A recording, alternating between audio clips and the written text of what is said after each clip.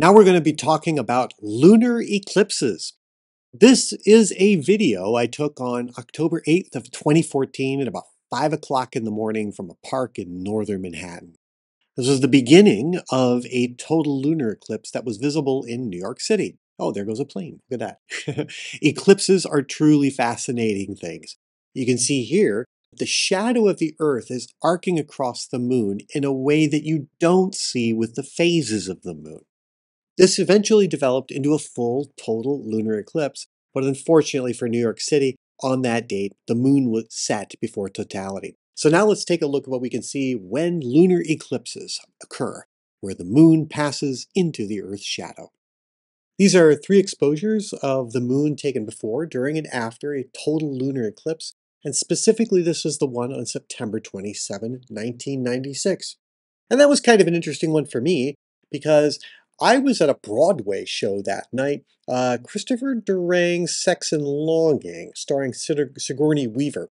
And during intermission, everybody went outside to look up at the lunar eclipse, and it was fascinating to see that over Broadway. So we all stood in the street, we looked up, but then the bell rang for the second act. And my brother really wanted to go back to see the show, so back we all went in.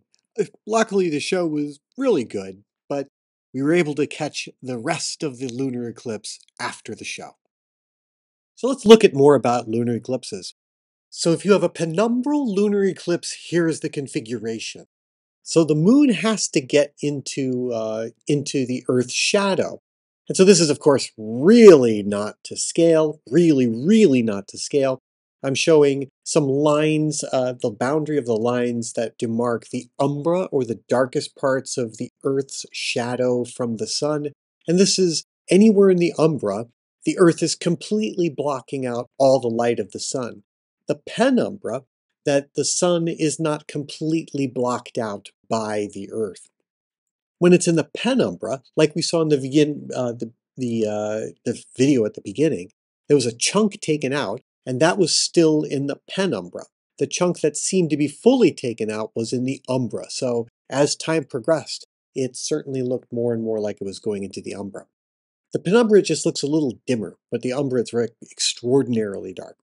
So if we go ahead a little bit more in time as the moon goes around in its orbit, if it passes fully into the umbra, then it's called a total lunar eclipse. Sometimes it just has a partial lunar eclipse like we saw at the beginning. That would be considered a partial if the moon just did that, and that happens frequently as well. All right, so let's look at the different kinds of eclipses that the moon can have. And they are the penumbral, which is at the top. And then we have the partial eclipses, which are at the bottom. Those would be partial, just like that. We see a little bit of dimming, but then there's more dimming because it goes in the umbra, just like we saw at the beginning. And then finally, a total lunar eclipse where this moon passes completely into the umbral shadow of the Earth. It's also important to note that these don't happen every month. They don't. And the reason is because the moon's orbit is tilted 5 degrees with respect to the Earth's orbit around the sun. So the moon's orbit so the moon doesn't always pass through the shadow. And therefore, we have to look for eclipses during eclipse seasons. And eclipse seasons are when the line of nodes, which is that red line, lines up. So let's see what we have. Because of this tilt of moon's orbit with respect to the Earth's orbit around the sun, they simply don't happen every month because of that tilt.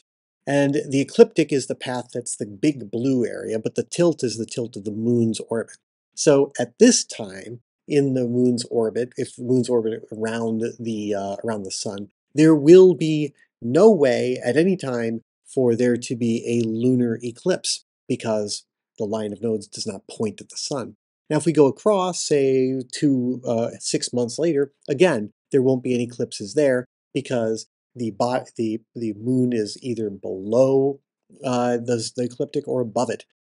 And now, if we get to this point in when the nodes line up and point at the sun, they can happen here. The red line is called the line of nodes, and this is the intersection where the moon's orbit intersects with the ecliptic.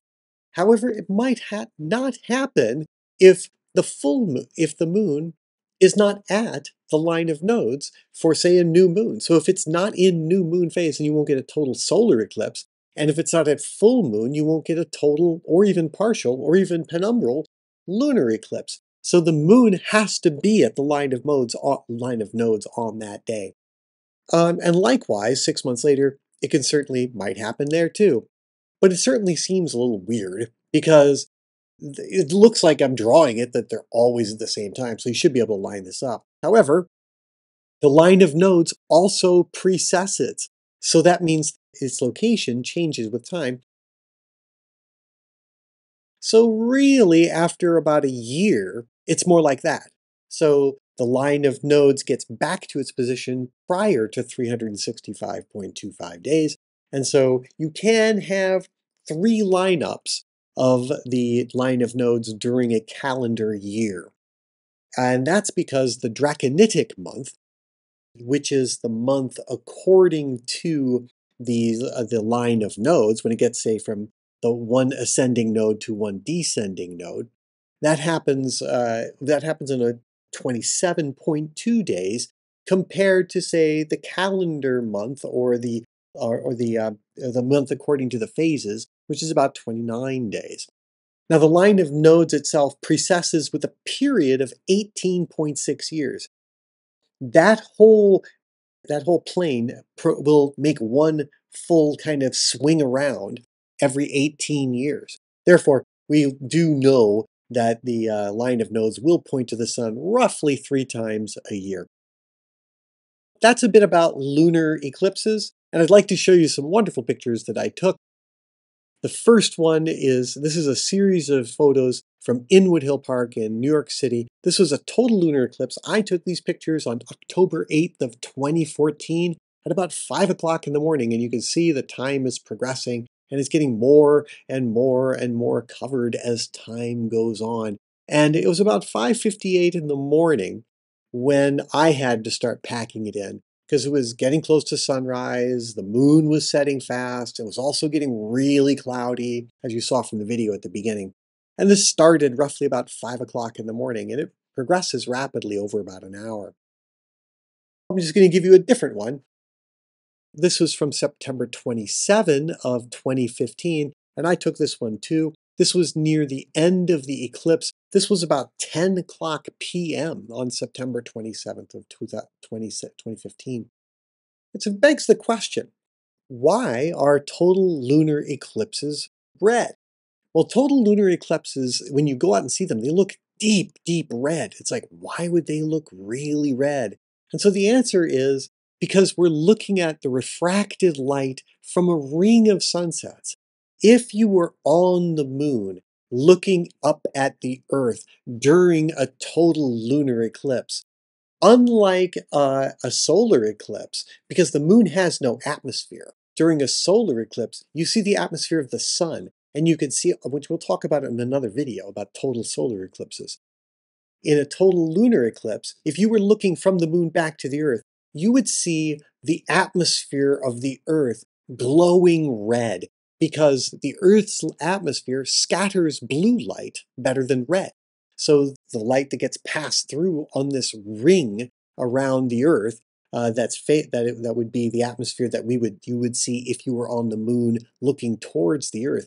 It would look this bright, bright, bright red. And that would make the moon's light then is illuminated by this refracted red light.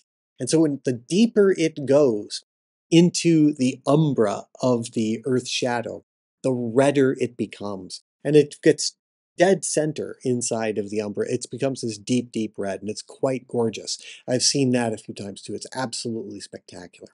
So that's a bit about lunar eclipses. And I want to leave you with this really beautiful one where this was again back to October 8th of 2014 at about 5 o'clock in the morning.